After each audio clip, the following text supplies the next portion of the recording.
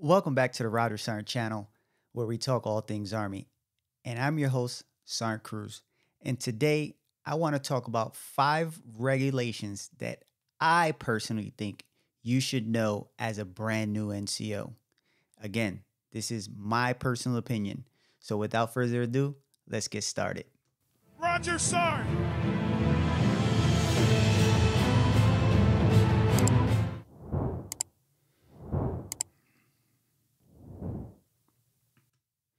What's going on, guys? Welcome back to the channel. Before we get started, do me a favor, go ahead and like, comment, subscribe, and hit that notification bell so you don't miss any new videos. Today's shout out goes to at YassiJ9132. And Yass says, glad I came across your channel. Thank you for sharing your knowledge. Again, guys, this is exactly why I do it. So put the word out. Let's get all this information out so I can continue to give you guys good information. Let's go to the agenda. So which regs do I believe? Again, this is what I believe you should know. We're going to talk about FM 7-22. We're going to talk about ABCP 6-9. We're going to talk about AR 670-1. We're going to talk about ATP 6-22.1. And then we're going to talk about AR 600-20. And then we'll conclude it. And as always, we got to go to the PowerPoint. So these are Sergeant First Class Cruises must-know regulations as a brand new NCO. Let's start off with FM 7-22. And if you didn't know, that's Holistic Health and Fitness. I believe it changed a little bit. Like I think it's 22 point something, but I found it under 7-22. Now, the reason why I believe that you should know this is because PT is the very first thing you do every single day. You're never going to get away from this unless you're on some type of profile or you're just not at the unit. Every single day, we're building camaraderie through blood, sweat, and tears. A lot of tears most of the time. Next thing is NCOs lead PT. At the end of the day, NCOs lead PT. When you go to BLC, what you're going to do is you're going to get tested on PT, PRT, and drill and ceremony. And if you want to know anything about the PRT, I have a video, and it just shows how you can remember those PRT drills from beginning to end. I'll post it somewhere right here. Just click on it and you'll be able to see it. And speaking of BLC, you'll be able to teach it to your soldiers for when they do go to BLC. And another thing is, have you ever been called like randomly? Like Sergeant Cruz post. And it's like, oh shoot, I didn't know I was in charge of PT. You would, if you know this, you ain't got to worry about it. What's that favorite saying? Stay ready, you ain't got to get ready. And then just understanding the basic principles of what PRT is about. All right, next is going to be ABCP 600-9, and that is the Army Composition Program. Guess what NCOs do?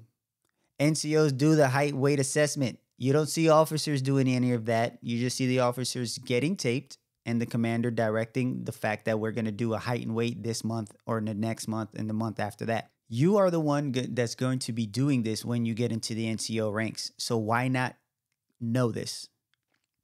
The next thing is that you must know the height weight tables, and you must know how to round up or down. When you round the neck, which way do you round? Put it in the comments. When you do the waist, which way do you round? Put that in the comments. We've moved into just one tape site. Where are you rounding, up or down? Put that in the comments. Then next you have how to fill out the 5500 and the 5501. You got to know how to do it. Yes, you have these automatically generating forms. For some reason, the Army doesn't like to use it, but you have them. But you have to know how to fill them out, because males have 2 sites, females have 3 sites. But now we have the 1 site tape test. And until that's 100% through, you have to know this. Then you must know how to enroll the troops into ABCP.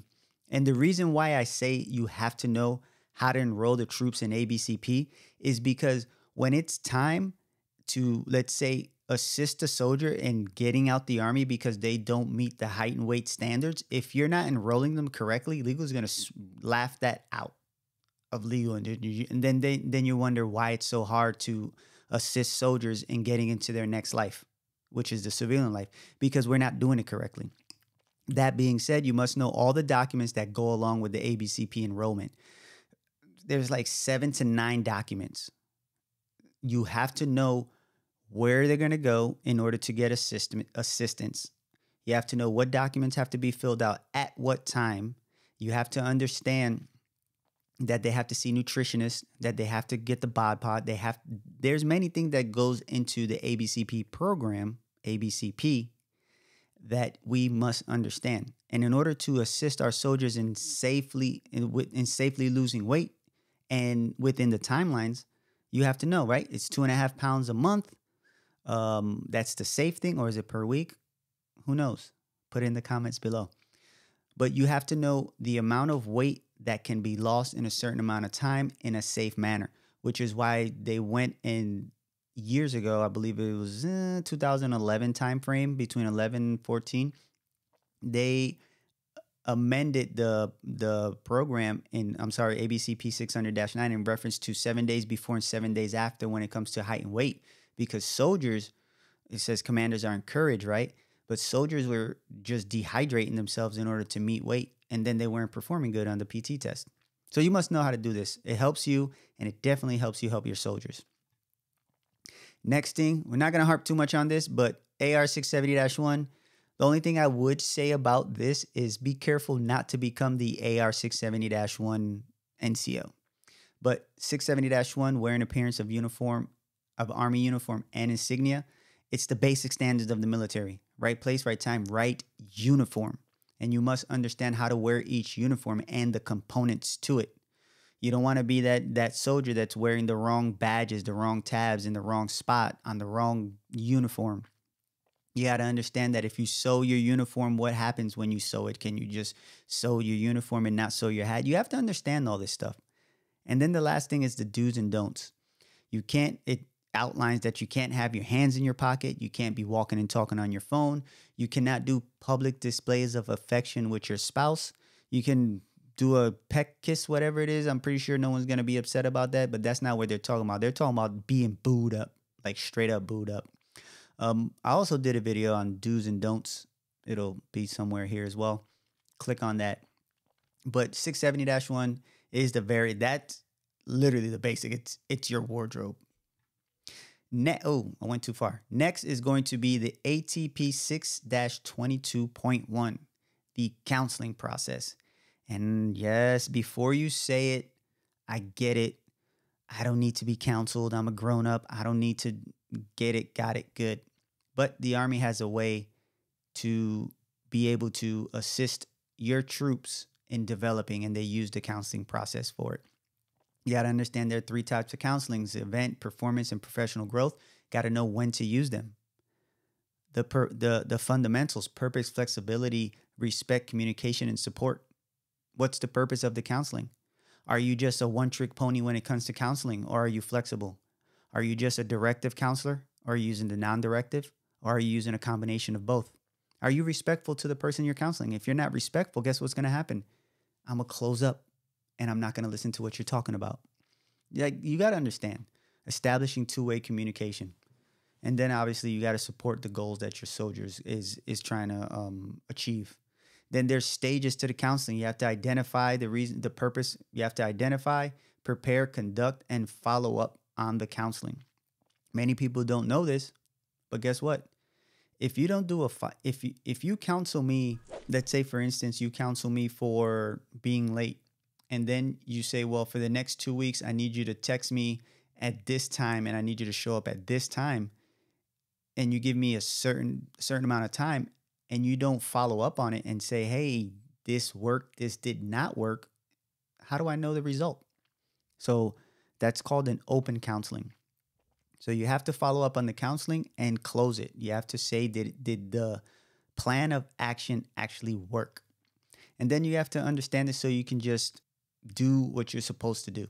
The reason why NCOs don't counsel, or this is my opinion, is because they don't know how to do it. And if you know how to do it, it makes it a lot easier. Off my soapbox. Last but not least, Army AR 600-20 Army Command Policy.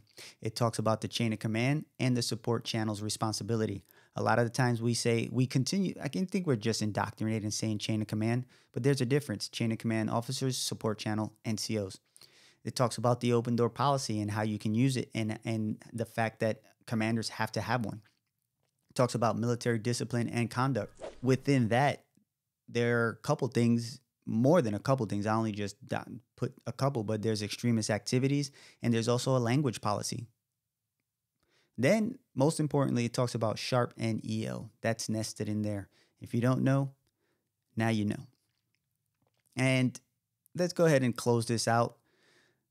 The point is, as an NCO, you have the most contact with your soldiers on a day-to-day basis. And in order to assist them, you must be well-rounded. You must understand what's going on with these soldiers. You must understand how to help them. You must understand these 5 basic, I say again, these 5 basic regulations that you must understand, in my opinion, in order to start off as an NCO. I'm not saying these are the only ones.